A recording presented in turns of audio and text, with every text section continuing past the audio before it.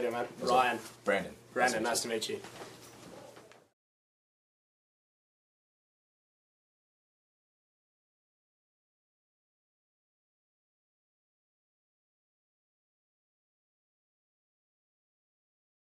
I'll start off. Yeah, of course. So, Brandon, where are you from?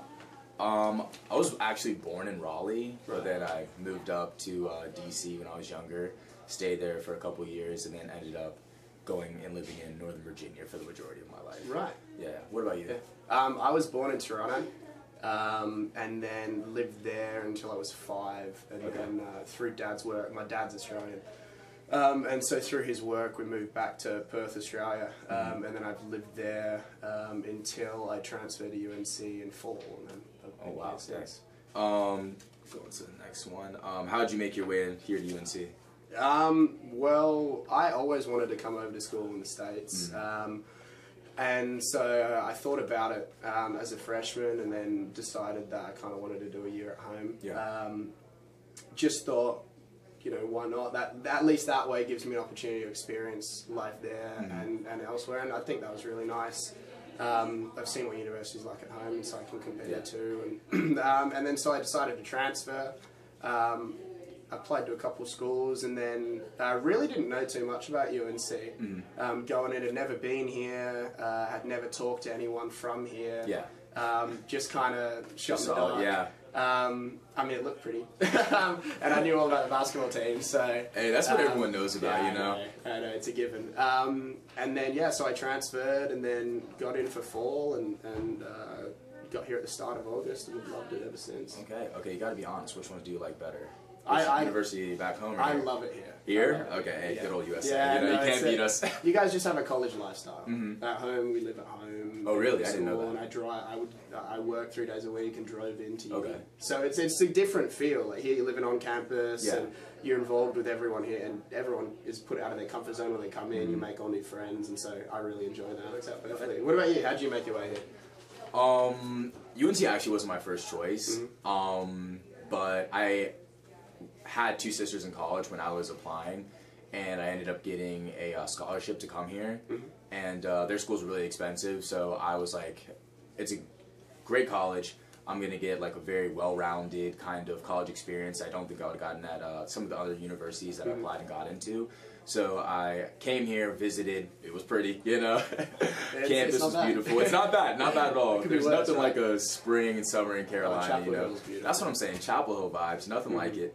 So I visited, really liked it, felt like home, and I was like, I could do 4 years here. Yeah. And that's how I kind of... What year are you? I'm a senior. Yeah, right. So I'm saying, you're young. Yeah, I know. I can still see the life in your eyes, you know. I am doing econ. Young and spry. It's slowly draining. You're an econ major? Yeah. So am I. Oh, really? Yeah. Oh, very nice. What's the biggest challenge you've faced?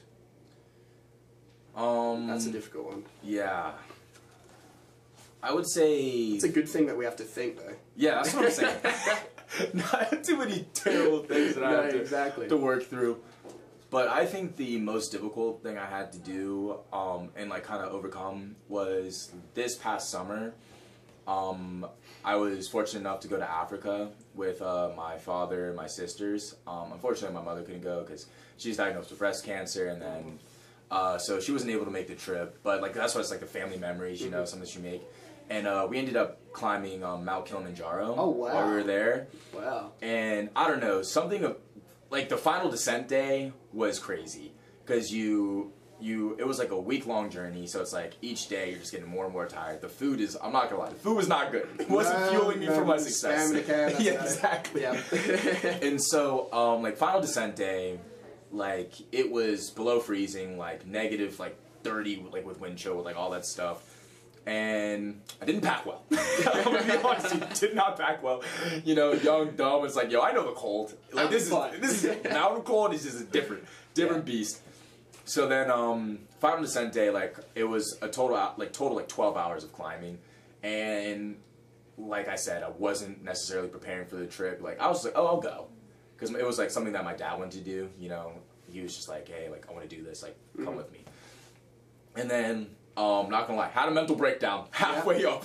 It started freezing, and I don't know, just saw like my dad and my sisters like powering through, and like they were having their own hardships, and I was like, hey, I just want to do it for them, you know, make it up to the top with all of them. And so that's probably the most difficult thing that I've had to do. That's incredible. You know, and it was really just cool, like, having that one memory that you can always share with, like, your family when you all get to the top. And it's like, hey, we did it. That kind of feeling of success and that you made it all the way up there. Exactly. Right? You know, we've done something that, like, not everyone can say they've done, There's something to be said for that. Exactly. So that's probably What about you? What's the most difficult thing for you?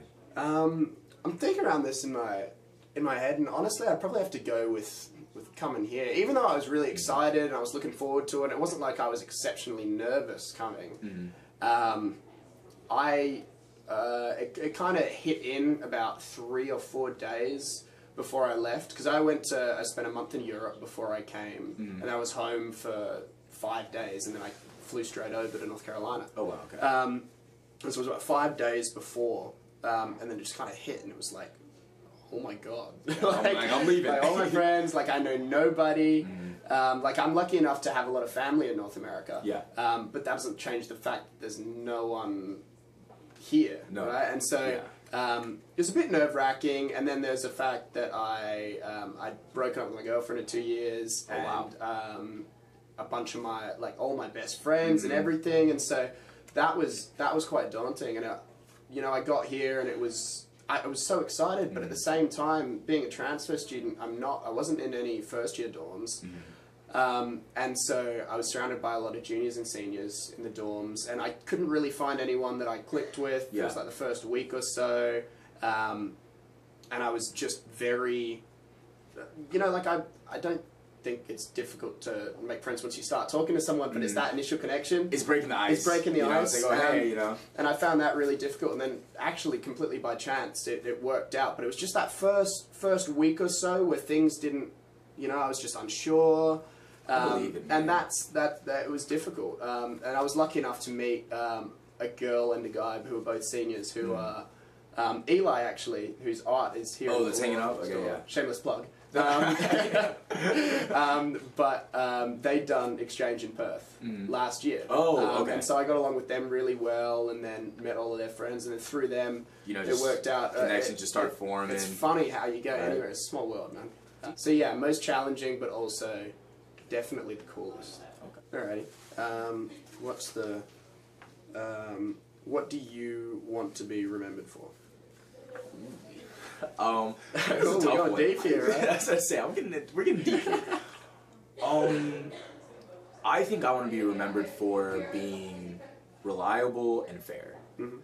I think that's something that my dad really harped on me. Like, whenever I asked something of him, he never let me down. Yeah. And same thing with, like, my family, and I think that was something that's very important to me in kind of shaping the man that I am today and, like, hope to be in the future. And I don't know, I think there's just something to be said for someone that's, like, in, like, friendship, he'll always be there for you. It's just reliable. Whenever you need something, you can call him.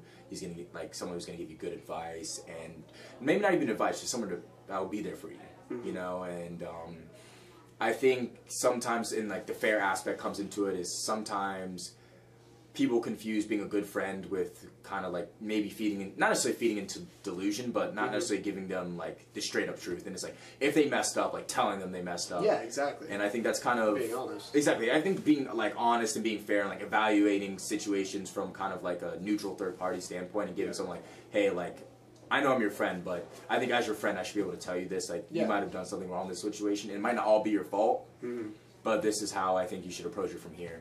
So all I really want to be remembered for is being reliable, fair, and, like, there for the people that I care about. No, that's hey, you could be remembered for a lot less. Very true. Very true. Yeah, no, that's admirable, man. What about you? What do you want to be remembered for? It's a difficult one. Honestly, if I could, along the same lines, just being a good friend and being open to anyone and everyone. I think that's one of my favorite things is just, you know, having a chat with anyone. That's why when I got offered this opportunity, I was like, yeah, of course. Yeah, because it's awesome to get to know people. Exactly, randomly. Exactly, and just being known as someone who, or remembered as someone who was very open, easy to get along with, easy to talk to, and just a good friend. That would be probably my number one. This is the last one. What's the most interesting thing you've learned about me? I would say that we have very similar dads. Yeah? Yeah. And kind of very similar values, like kind of like, not necessarily that they're like minuscule, but like they're very like simple. And I think the simplicity and the kind of the things that we value is kind of interesting that someone else has like the kind of the same views as me. Is like, it doesn't take much to make a big impact. No, exactly. It's the little things that... I'm telling you, it's the little things that like, you know, little ripple. Yeah, exactly. Makes a wave. No, you don't have to complicate it too much. Exactly. No, it's not difficult. No, with you, I definitely think it's how, you know, we can sit here and have a conversation that we've never met before, yet from our own backgrounds draw so many of the same conclusions. Yeah, exactly. Which are so different. You know, grown up on different sides of the world, different family backgrounds, different everything. Yeah, different experiences, right? from across the board. Yet I can sit here and draw so many parallels between how you've grown up and how I have. Even, you know, things like the sport aspect, we've both been heavily involved in sport.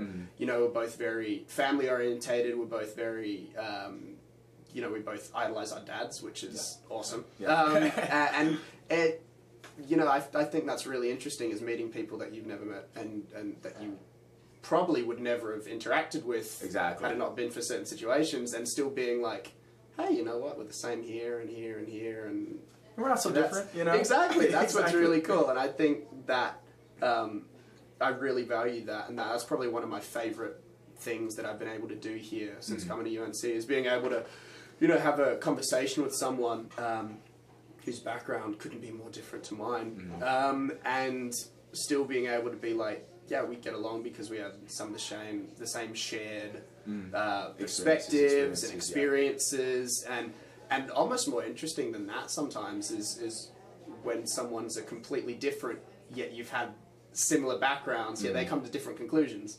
I think that's, you know, having those conversations with people and seeing, you know, how they think and what they think and what their life's been like. It's been one of my favorite things to do here.